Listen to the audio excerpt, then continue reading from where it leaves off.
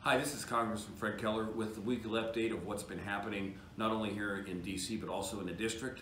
This week I was fortunate to be able to begin the week with Dr. Jonathan Green and his team at Susquehanna University, which was part of making sure we understood the issues of students and institutions of higher education. And that information was brought down here to D.C. I know we're working on some things with House Resolution 76. So that was helpful to have that meeting and understand from the perspective of everybody of what we need to be working on.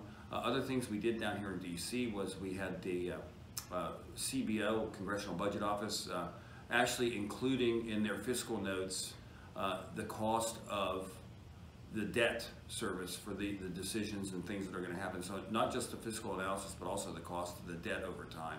So I think that's an important thing in driving fiscal responsibility. The China Phase 1 deal signed by President Trump is a huge win, not just for PA-12, but for all of America. But in PA-12, it helps our farmers. $50 billion of agricultural purchases. We worked with the Trump administration with letters and discussions to make sure that hardwood lumber was included. It was part of manufactured goods, up to $75 billion of manufactured goods included in this deal, which will help PA-12's hardwood producers.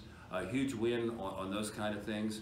As we move forward, look forward to the upcoming week in the district so that we can, again, meet with more people, see how we can be helpful, and bring those ideas down here to Washington, D.C. But again, I appreciate everybody's hard work and diligence. It's a privilege to serve you. If you'd like to find more, you could go to keller.house.gov and take a look at what we've been working on and contact us if we can be of help. Again, thank you, and it's a privilege to serve you in Congress.